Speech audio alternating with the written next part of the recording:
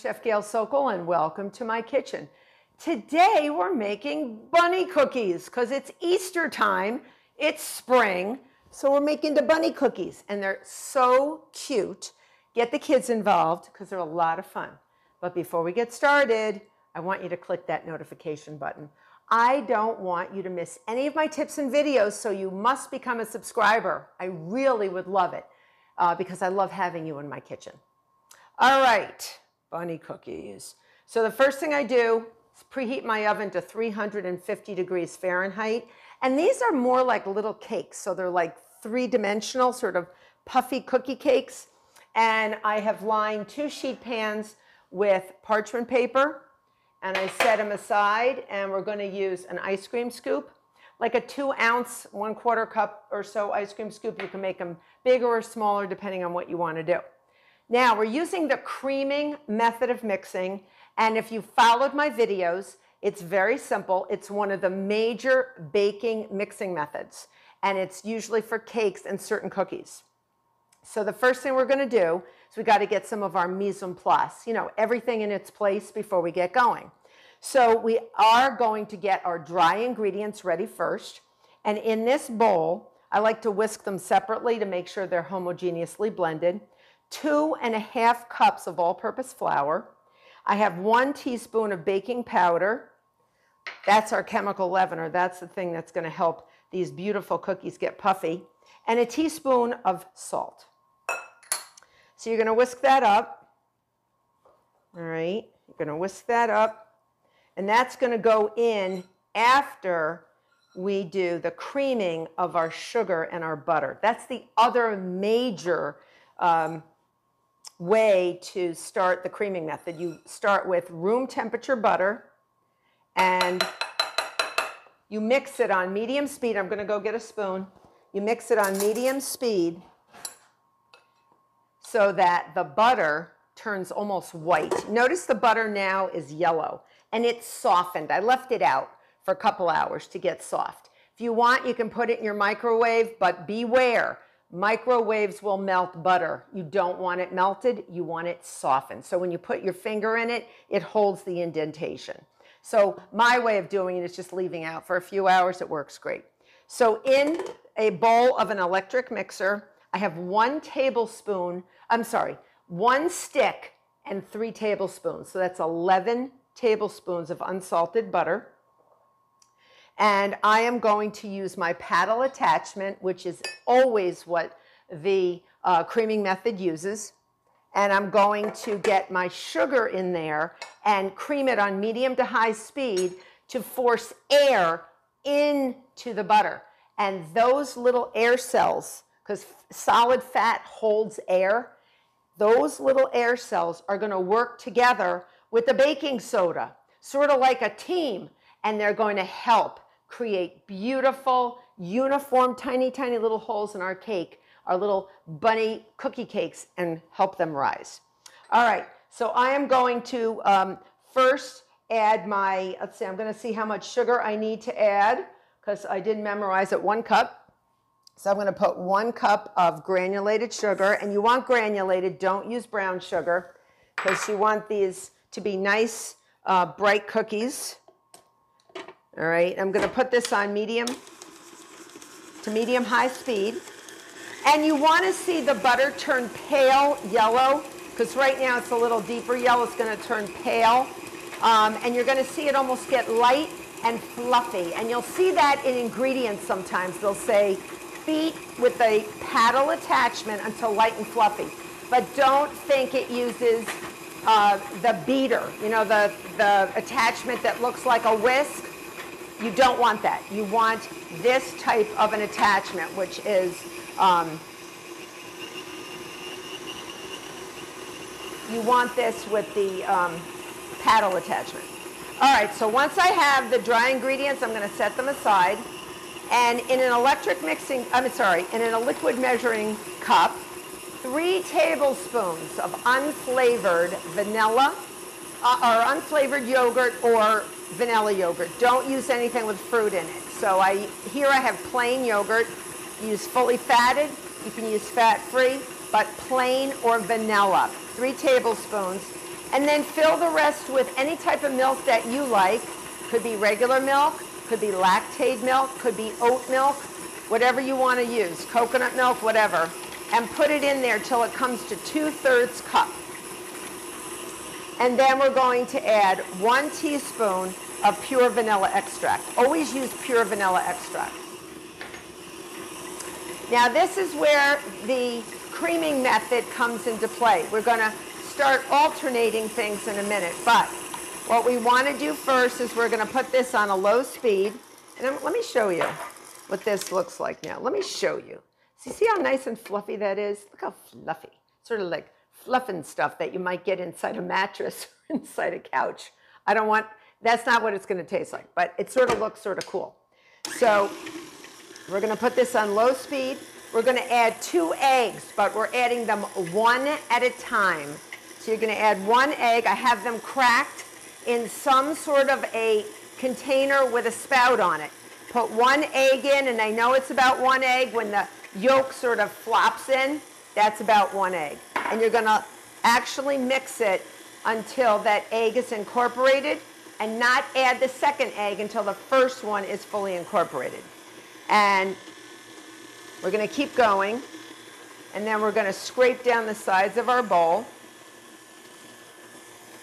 So now I'm going to add my second one. And then I may scrape down the sides of the bowl here to make sure everything is blended in. And you can up the speed a little bit. What you don't want to do is have mixing this particular batter, this cake batter, or cookie batter, once the flour's in there, you don't want to mix on high speed, because that mixing creates what's known as gluten. And that gluten is a powerful protein it's like a protein matrix in baked goods, and it creates toughness. So we want light and sort of fluffy cakes. They're going to be sort of cakey cookies. Okay, so you see what it looks like with the egg. It really looks nice and sort of fluffy. All right, so once I get this cleaned off, all right, now we're going to alternate dry and wet ingredients. So what I usually do is I add half the dry ingredients first, and then I'm going to add half of the yogurt mixture. So you got to do low speed, or you're going to end up wearing it. So we're going to add half of our dry ingredients. And there's many ways to do this. Some people add 1/3 of the dry ingredients at a time, but we have such a small amount of wet ingredients, our yogurt diluted with milk, that I don't want to just mix and then stop, and mix and stop, and start adding all different things. It's not going to improve the batter quality in any way. All right, so I have about half. All right, and then you're going to add about half of your yogurt mixed with milk. All right, so I'm going to put about half. So it's about 2/3 now. You don't even have to measure it. Just do about half. Just eyeball it. So you have like about 1/3. That's about it. All right.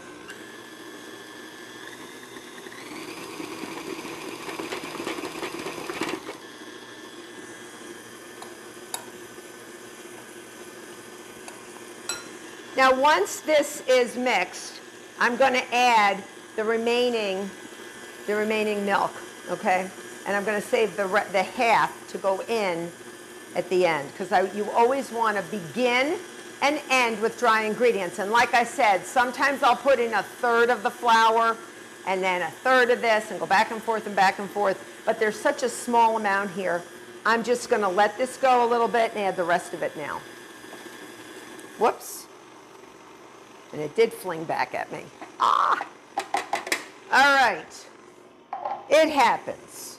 And now once you get that in there, it's beautiful batter too. Wait till you see it. Now I'm going to start adding the rest of my dry ingredients. So this is the remainder of the dry ingredients. Again, you can alternate any way you want, as long as it's beginning with dry ingredients, like the flour mixtures, your dry ingredients, and ending with the dry ingredients. All right, but there's such a small amount of the yogurt and milk that I just wanted to get them in there. Okay. And here, I'm going to give this a little shove in there. All right.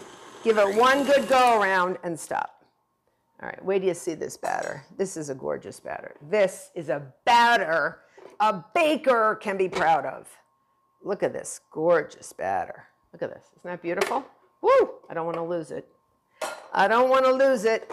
But at the bottom of the electric mixing bowl, very often there's a little metal that pops up a little bit, just the way it's built so it fits on the motor. And once you clean off your paddle, you're going to go around the bowl so you get all the dry ingredients, because you may have some dry ingredients on the bottom of the bowl. I bet you will, and that's okay. So we will not worry about it because we will blend them in, but you're not going to overmix. Okay, so you can see there's a little flour, so we're just going to go around with a rubber spatula.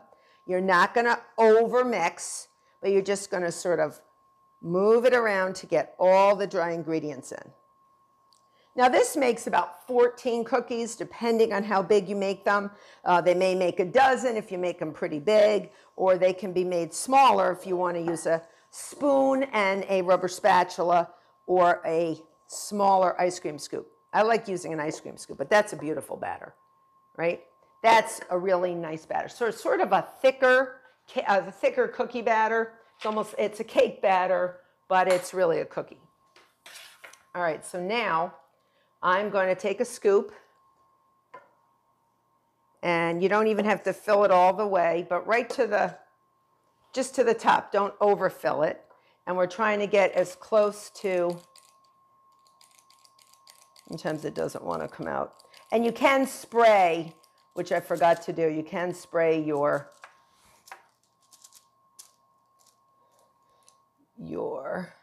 ice cream scoop with some nonstick cooking spray. Let us do that, shall we? Sprayed that with nonstick cooking spray for my first one or my second one, and comes out a lot easier. And you want it sort of in a round shape, sort of a semicircle.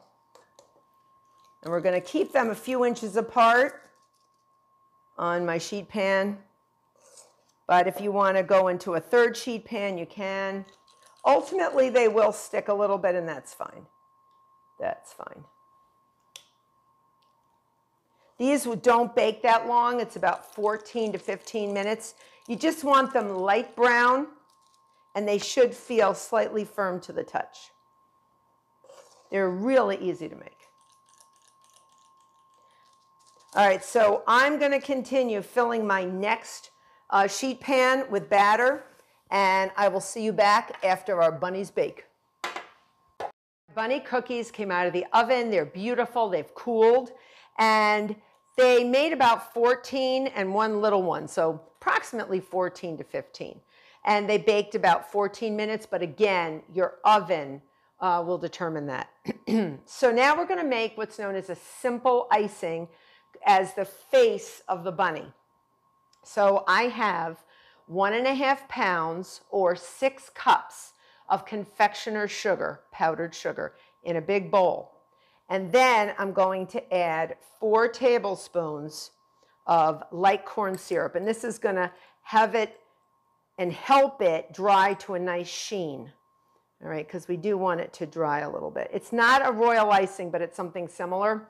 And then I did make a royal icing for decorating that you can get from my website that I've made before. Here I have 2 tablespoons plus 2 teaspoons of fresh lemon juice. And then, let me go grab my water real quick.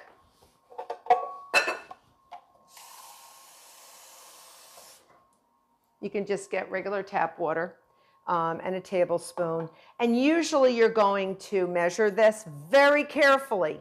Too much water and you're going to have a real thin icing. Too little water and it's going to be too thick. So again, we're going to start with something that's a little thicker in the beginning. We're adding lemon juice because it just adds a little brightness to it.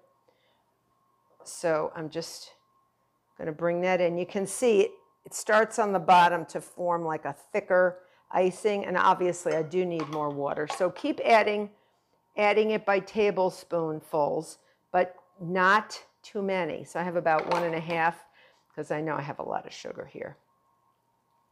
You see how it starts getting nice and loose here? So bring the outer ones, the outer powdered sugar in. And then eventually we're going to go to our rubber spatula to get everything together. Again, it's getting dry. I'm going to add a little more, just a little bit. Don't want to overdo it. If you do get it where it's too thin, you can always add some more confectioner's sugar, but then you're playing a game. Oh, let's add more water. No, let's add more sugar. And then you end up, it's just too crazy. It's a crazy thing when your frosting or your icing is sort of in charge of you, and that's not good. So this is nice. This is the type of icing you would put over a cake, like a nice sponge cake, or maybe a coffee cake or a cinnamon roll. So it's a little bit thick, but I want it thick so I can spread it. And you saw that 6 cups of confectioner's sugar go down real quick. They go from high up, and then they go sort of dissolve in the water and the lemon juice, and it goes real. So I actually think we're good. You see that? That's a nice consistency. That's spreadable. Really nice. All right. So I'm going to get this off. And once we frost our cookies, I'm only going to do a few of them for you so you can see. We're using this as a base for the face. And then we're going to build our face so you can tell it's a bunny in other ways. So let's see if we can do that. All right. So I'm just going to push that around, make sure I do have it all mixed. Usually with the whisk it helps, but sometimes you need to just go all around the bottom of the bowl.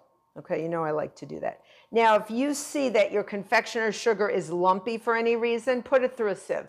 Super easy to do. So now I'm going to take a little bit, all right, and I'm going to frost the top of my cookie, my bunnies, my bunny faces, and I want that all covered on the top. If you want to do it on the bottom, you can, but I like to do it on the top because we need room for our ears. You know, bunnies have big floppy ears. Wait till you see the ears. Oh my God, it's crazy. It's crazy. These are going to be crazy bunnies. So get your kids involved. Let them frost. Let them mix the frosting. And this frosting should dry to a nice sheen, meaning it'll be shiny and it'll get firm. Not as hard as a royal icing, but it will get firm. All right. So I'm going to do one more for you. I'm just going to put that over here. And I'm going to take another one. Then I'm going to decorate. So you don't have to watch me decorate all of them, all 14 of these beautiful babies. And it looks like we don't have a lot of icing. That icing is enough to frost anything because we have a lot. So go around, use your tiny offset spatula. You can even use a butter knife if you don't have one. And just gently go around. Be gentle with it. Remember, it's almost like a cookie cake. It's not like a hard sugar cookie. Not at all. So we're just going to go around like that. And then I'm just going to leave it. And if you see any, signs that like you can see where the offset spatula sort of touched it and made a line, it will actually melt out. All right, it will melt out. So I'm going to grab a paper towel so I can wipe my fingers off. And now the fun part, I'm going to move this out of the way. So I made some royal icing, and I made baby bunny pink, and I just made white. And we are going to take these, and let me take my one here. If you want, you can let this get hard, but you don't have to. And we're just going to put that here. I have some nice pink sugar. It's pretty large grain, but you can use any type you want. And I have probably the biggest marshmallows you'll ever see in your life. So I'm going to cut these because they're going to make great bunny ears. But before we do, we are going to, I have a tiny round tip, and you can even use a freezer bag if you want, just cut the end a little bit smaller, and then I have a larger one with white.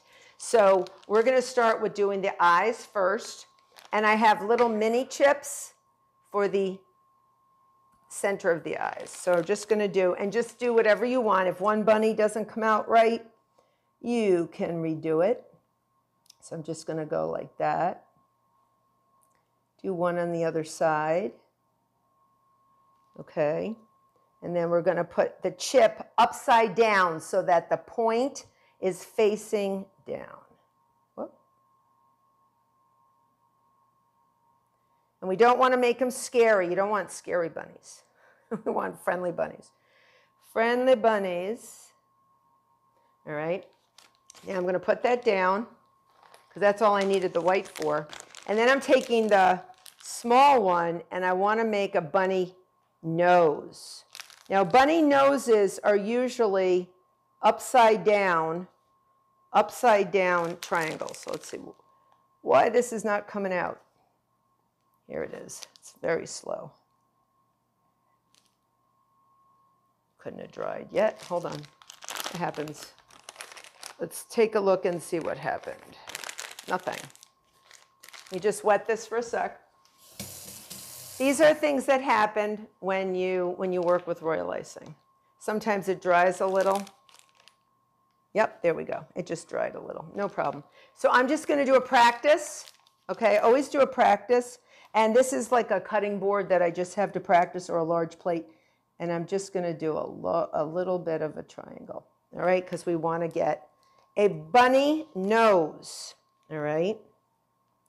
So I'm going to do an upside down triangle. All right, we're going to fill it in with the pink. Fill it in, fill it in, fill it in. All right, and then bunnies have the mouth, right? Goes like that. So we're going to go straight down. And then we're going to go around like that. And around like that. I'm smiling so I look like a bunny. And now, the fun part. All right, I'm going to turn this around so you can see it. The fun part, I think, are the ears. Now what I'm going to do first, I'm going to put a little, they need cheeks, like little bunny cheeks. Okay, bunny cheeks. That one's got to be a little fatter. And then I took little bits of tiny pasta, uncooked of course, and I was thinking, what else could I use to make whiskers? But there's a lot of different things you could use, but nothing as nice as like spaghetti. This is angel hair, all right, tiny angel hair, and they have about 3, right? If you look at your cat or your rabbit, maybe you have a pet rabbit, usually about 3 whiskers. 3 whiskers, ooh. And then the piece de resistance is going to be the ears. Those are my favorite. Those are my favorite. All right. So we're going to take scissors. You want kitchen scissors, not scissors that have been like someplace else, like in your book bag or someplace at work. You really want them nice and clean. And then you're going to cut. So this is a jumbo marshmallow. You don't want to cut lengthwise unless you really want a floppy bunny ear. So I'm cutting crosswise like a hunk. And you're not going to get it all in one fell swoop. So cut it from the other end. You really got to open it up. Okay, and just pull it apart. And see how that sort of, you can also reshape it like a bunny ear. And then I have this pink sugar. Put it, the sticky part, in the pink sugar, right? It's a no-brainer. See that?